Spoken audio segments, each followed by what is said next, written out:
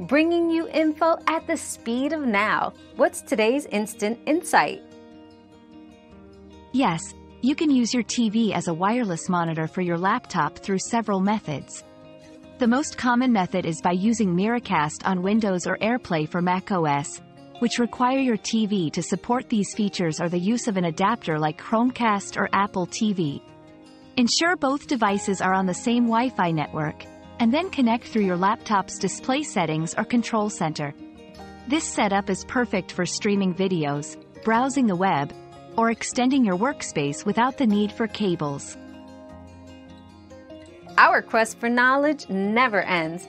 Thanks for being part of today's discovery. Subscribe, like, and share to join us on the next one.